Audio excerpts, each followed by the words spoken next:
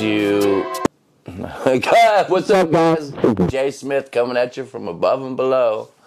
I don't know if y'all have seen my previous story, which explains pretty much from the beginning to now as far as my story goes with substance abuse and etc. But today I wanted to talk a lot about the way that heroin has changed as far as fentanyl and also Xanax use and how that's changed, and medicated assisted treatment, which would be methadone, buprenorphine, Suboxone, and things of that nature. But so I became an IV drug user in between 2008 and 2009, and up in Seattle. So I was actually living in Kent. Hold on. I was living in Kent, Washington, and I had been an opiate user for years, since 1999. So I had lots of experience with opiates as far as the pills, and even heroin, freebasing and all that. But so I started shooting in like 2008 in Seattle, Kent, Washington to be exact, and it was garbage hair. It was back then, it was $40 for a gram, and when I had come down to Texas and was doing real heroin back in 2015 and all that, it was $10 a point. I know prices are ridiculous, cheap, but back when I was doing it, the shit was good and it cost money. Now it's just cut full of bullshit, and you can get grams for $20, $50. I don't know. Some of you might get them for $7. I don't know. But so the heroin out there was just trash. It was $40 a gram, and in order to put, we were taking gram shots, no problem, and we would have to put them in like 3cc, 22 gauge needles, and shit, we were putting those in our veins. It was crazy. So but then I migrated across the United States and found out that wasn't real heroin, and the heroin was a good drug. It felt good. The consequences, not good, but it was a euphoric feeling. It made me feel great. I remember it would start usually from my heart, a warm feeling just spread throughout my whole body, and it was a just straight euphoric feeling. Then, so towards the end, I had a ex partner that had cancer, and she had fentanyl patches. We were still doing everything under the sun, meth, heroin. We were at the methadone clinic, Xanax. She also got Dilaudid and Narcos. But we would break those fentanyl patches open and lick them.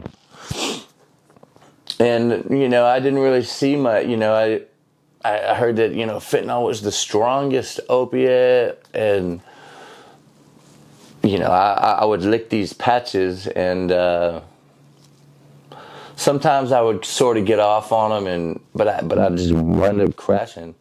So I did my research. I you know, did some internet research, and I found that it is definitely the most potent opiate, but its euphoria is not like pure heroin. It's nothing like that. So that is why you might do some fentanyl, or I'm just going to stick to my experience. I cleaned up in 2019. I say cleaned up. I stopped doing dope. I stopped doing narcotics and was totally abstinent for a little while, you know. I was helping my old best friends, the people I used to run with, and the people that I would get high with every day, and, you know, they're continuing to get high, selling dope in front of me, using dope in front of me, and that's why it's important to do outreach as a team. I was actually doing a solo, but not like if I had a partner with me, it wouldn't have stopped me from going back and scoring by myself. So I decided to, you know, split a dime with someone, or excuse me, split a 20 with someone. So I just muscled it, which means you stick it in your muscle and just inject it. It's not as dangerous as IV,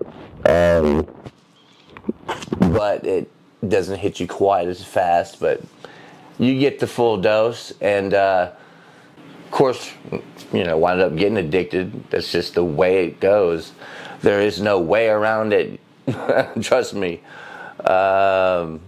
And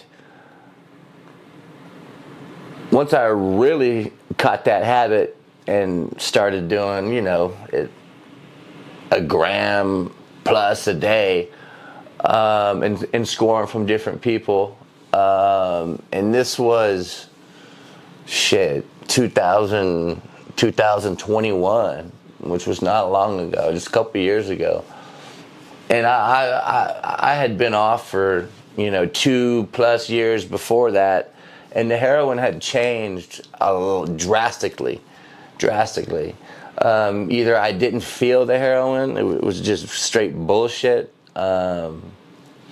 you know, or you know, I had one person from that I would get lit and act a fool on it. But you know, to be honest with you, I was having to get Narcan. I was using every day, you know. It became to where I was using every day. And towards the end, I was having to get Narcan like 4 or 5 times a week. Yeah, 4 or 5 times a week, I was having to get Narcan. I was overdosing. And, you know, with my 11+ year experience with IV drug use and just going hard for 11+ years, I might have had 10 overdoses. But, you know, I was overdosing every other day on this fentanyl, and the dope was shit. And if I got some that was good, I did a little too much, bam, I was out and getting Narcan. Luckily, there was somebody there to Narcan me. If not, I'm sure I wouldn't be here making this video. I want to go back in time to when people would talk about, you know, because we're here in Texas, we're in Austin, Texas, where people would say, we got that China white, we got the China white. Which I even knew back then that was bullshit. There ain't no China white down here. There ain't no China white even close to Texas, okay? So, but it was powder, you know, it was a powder. It was like a gray powder.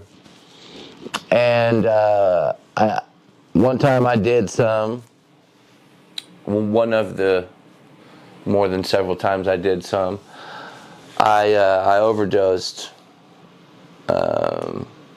And I almost died. I overdosed, almost died. They had to Narcan me 4 times, I believe. And I lost my hearing for 72 hours. It was a nightmare. That was fentanyl. That was pure fentanyl. And now I'm going and doing outreach, and that's the same looking type of stuff that I did that day that I overdosed. But now knowing saying it's China white, I mean, everybody knows it's straight fentanyl. And I was also a huge Xanax advocate. I was a big Xanax user. To one point I was doing 6 to 10 bars a day on average, which would be like 20 milligrams of benzos, of Xanax, with my heroin, methadone, ice, and all the other stuff. So that, I thought I was doing something. I was at the methadone clinic for like 8 years, and during that 8 years, I think for about 11 months to a year, I was actually not using heroin. And I started taking Xanny bars with my methadone. And I thought, wow, well, shit, I feel this is cool. This feels good, you know? I mean, I'm not even having to shoot up or anything. This is great. I'm not shooting up. I'm not banging and not getting abscesses, and it's a lot cheaper, but I didn't know what I was doing. The withdrawal will kill you if you're not under a medical detox. And nowadays, you're almost certainly getting fake bars. They're pressed, and they're going to be a lot of times pressed with fentanyl, which is killing a lot of kids. You're getting fake bars unless you're getting them from the pharmacy or the person. I mean, you're getting fake bars, and a lot of times they're going to be pressed with fentanyl, which is going to kill you, or it's going to kill that 13, 12-year-old that wants, you know what I mean? So that's the purpose of me making this video, was to tell y'all my experience of the way that the heroin has changed. The heroin is not heroin anymore. And Xanax is extremely dangerous. It will, the withdrawal, if you're taking them daily for a long time, you will die trying to come off of them if you're not under medical detox. And today, in today's society, you're not getting real Xanax. You're not getting it unless you're getting it straight from the pharmacy. They're going to be pressed. And it's killing a lot of people. So I'm serving my community, my friends, and I wind up relapsing. I wind up splitting 20s, and doing dimes, and that very quickly moved into doing 1 gram to 2 grams a day. Lots of overdosing, and at the time I had a very good job. I have a good job. I have a family. was fixing to buy a home, which I have now. I had all my goals that I was about to reach, and dagnammit, I got strung out on heroin, fentanyl, and I had to look at myself in the mirror, and I said, all of this is going to go straight out the window. I'm going to lose my family, my job, everything I've earned through self-care. It's all going away, and I'm going to wind up right back where I started before I decided to clean up. And so with me having so much going on and working full time, and having 2 kids and a wife, and I have had experience with methadone. I've had experience with Suboxone and Subutex. I was on Subutex before they even had Suboxone. So I knew I made the decision to not go to treatment at this time. I have been a lot of times. I had a lot going on at the time. And I had friends that were connecting people with medicated assisted treatment, the buprenorphine program here in Austin, Texas. And I decided to get on buprenorphine. And it saved my life. It's amazing. I also tried doing dope on the weekends, and then trying to take kratom during the week, but the kratom was not strong enough to hold the heroin withdrawals. So I got on the buprenorphine program, and I stopped doing the dope. The reason I decided to do buprenorphine instead of methadone is because for me, I didn't want to go to the methadone clinic every morning. And when I was taking methadone, I wasn't using it correctly. I wasn't doing it properly. I was also using other drugs. And so my experience with methadone wasn't great. I did not succeed. I believe it kept me out of prison, but I was manipulating the methadone program by just staying right around 70 milligrams, so I could still feel the heroin but not be so sick I had to go rob somebody the next day. And me being a part of society now, and a taxpayer that has a job and a family and all that, I decided that I was going to go ahead and just get a prescription of buprenorphine from the doctor, and it's been great. It helped me so much, and was able to stop using like that because I had the desire to. And this is my relapse, that I'm talking about. While I was full force into helping people with substance abuse issues, doing outreach, and just climbing the ladder as far as my goals went, I had a relapse during that. And I got on the buprenorphine program, and here I am today, and we moving forward quick. So contact us if you know anyone who is struggling in your area, and we'd love to get you connected.